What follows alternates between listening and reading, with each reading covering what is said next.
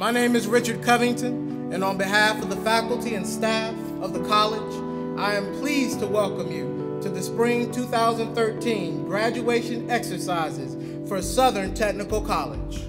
Graduation, I see it as the apex of the sacrifices that students have made. This is what it's all about. This is the time when their families can just really look at them and really appreciate and admire the achievements that they have made. Today, at this graduation ceremony, we have over 200 graduates. Some of our students that come to our college are such a challenge, and to know that they made it to graduation is just such an overwhelming feeling. I am so proud today. It's almost as if my own children were graduating.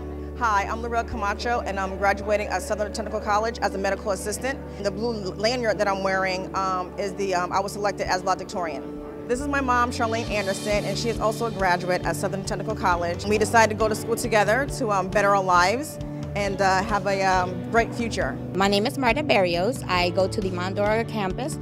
I took the billing and coding class. I didn't think I could make it as I was undergoing colon cancer treatment, and there was times that I thought that I had to give up, but 18 months I made it. I managed to go to school, honors, and I'm graduating, and I'm very proud. Where I'm from in New York, I didn't think I could graduate out of college, and being the first to graduate out of my family is very big for me. I was in school, and I also had to take care of my family at home, so it was very difficult, but luckily I made it through. Hard work and dedication pays off.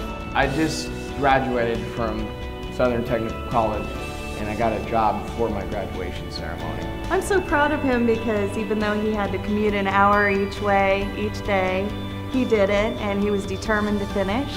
You should never ever forget this day, this opportunity that you have to be the achiever. Oh yes, they said you couldn't do it. Yes, they told you the obstacles were too high for you to get there, but you believed. You were determined. You're not finished. You're a long way from being finished. You're just getting started. Don't settle here. Don't let this be, well, I've made it. No, you have arrived, but you've got more to do. Go forward, make a difference, be the difference, and may God bless you, and thank you for this opportunity.